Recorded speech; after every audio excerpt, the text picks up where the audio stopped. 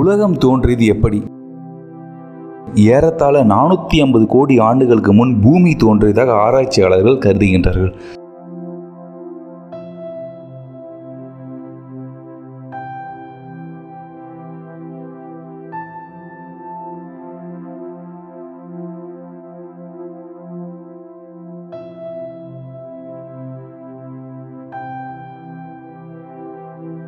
சூரியனிலிருந்து பிரிந்து வந்த பொருள் இறுகி பூமியாகிறது.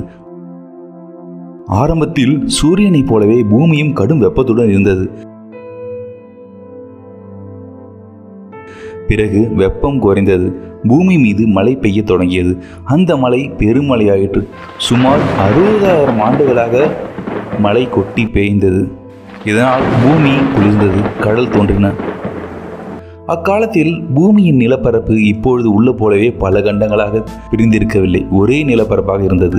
சுற்றிலும் கடல் சூழ்ந்திருந்தது. பிறகு நிலப்பரப்பு உடைந்து மெல்ல மெல்ல நகர்ந்து கண்டங்களாயின. பூமி தோன்றி 150 கோடி ஆண்டுகளுக்கு பின் அதில் உயிரணுக்கள் தோன்றின. முதலில் தோன்றிய உயிரணு கடல் பாசி என்று கருதப்படுகிறது. பிறகு ஏறத்தாழ 35 கோடி ஆண்டுகளுக்கு முன்னர் தரையில் ஊர்ந்து செல்லக்கூடிய பிராணிகள் தோன்றின. டைனோசர்கள் என்று அழைக்கப்படும் ராட்சச பல்லிகள் 10 கோடி ஆண்டுகளுக்காக பூமியில் வாழ்ந்ததாகவும் அது 1 கோடி ஆண்டுக்கு முன் அழிந்து போனதாகவும் ஆராய்ச்சியாளர்கள் கருதுகின்றார்கள். மனிதம் தோன்றியது எப்பொழுது? இறைவன் படைத்த ஆதாம் ஏவாள் மூலம் மனித இனம் தோன்றி வளர்ந்தது என்று கிறிஸ்தவர்களின் மறைநூல் கூறுகிறது. மனிதனை முழு மனிதனாகவே இறைவன் படைத்தான் என்பது இஸ்லாமியரின் மறைமொழி. மனிதனின் பரிணாம வளர்ச்சி பற்றி ஆங்கில விஞ்ஞானியான டார்வின் பல ஆராய்ச்சிகள் செய்து 1859ஆம் ஆண்டில் தன் முடிவுகளை வெளியிட்டார். அவருடைய ஆராய்ச்சிகளின்படி சுமார் 45 கோடி ஆண்டுகளுக்கு முன் பூமியில் உயிர் வாழ்க்கை தொடங்கியது. முதுகெலும்பு உள்ள சில பிராணிகளும் இலை இல்லாத சில தாவரங்களும் அப்போது உண்டாயின. இறையில்லாத சிலந்தி போன்ற பூச்சிகள் உண்டாயின. இதைத் தொடர்ந்து நிலத்தில் ஊர்ந்து வாழும் முதலை, பல்லி, பாம்பு, ஆமை போன்ற ஊர்வன இனத்தை சேர்ந்த பிராணிகள் உண்டாயின. விலங்கு இனமும் தாவர இனமும் நிறைய பெருகின. மாமிசம் தின்னும் விலங்குகள் தோன்றின. ஊர்ந்து செல்லும் பிராணிகளில் இருந்து சில பாலூட்டிகள் உண்டாயின. ஊர்ந்து செல்லும் பிராணிகளில் சிலவற்றுக்குள் இறகுகள் முளைத்தது. சில வகை பறவைகள் உண்டாயின. யானை, காண்டாமிருகம், பன்றி, மாடு போன்றவற்றின் முன்னோடிகளாக தோன்றின. வால் இல்லாத குரங்குகள் தோன்றின. தோற்றத்தில் மனிதனைப் போலவே உள்ள குரங்குகள் பெருகின. குரங்குகள் மேலும் வளர்ச்சி அடைந்தது. சற்று பெரிய மூளையும் கூர்மையான கண்களும் திறமையான கைகளும் உடையவனாக உருமாறின. இந்த குரங்குகளில் இருந்து தோன்றியவர்களே இன்றைய மனிதர்கள். இதே டார்வினின் சித்தாந்தம் சொல்கிறது.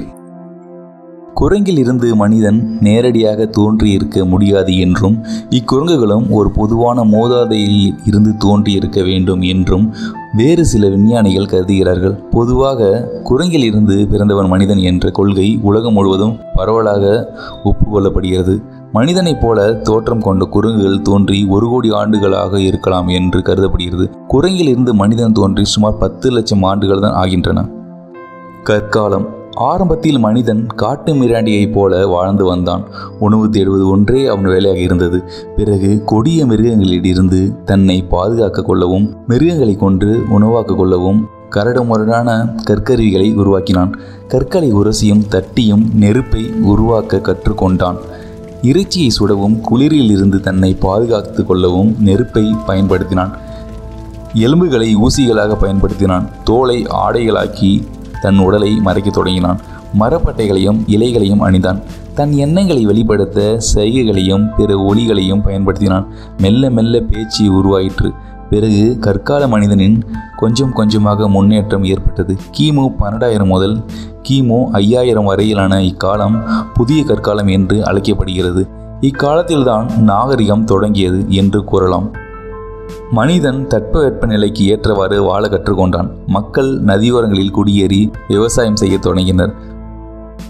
சுட்ட மண்ணால் பாண்டங்கள் செய்தனர். நீர் சுமக்க பாத்திரங்கள் செய்தனர்.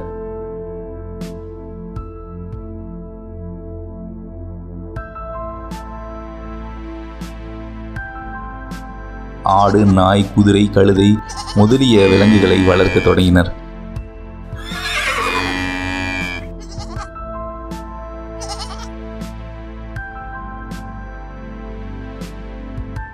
பலர் மேற்கு ஆப்பிரிக்க, வடக்கு ஆப்பிரிக்க பகுதிகளில் குடியேறினர். சிலர் ஐரோப்பாவுக்கும், பிரான்ஸ், ஸ்பெயின், இத்தாலி, ஜெர்மனி பகுதிகளுக்கும், சிலர் மெசபொட்டோமியா, இன்றைய ஈராக், சிரியா, ஆசியா மைனர் பகுதிகளையும் சென்றனர். வடமேற்கு பாரசீகத்தில் குடியேற்றங்கள் ஏற்பட்டன.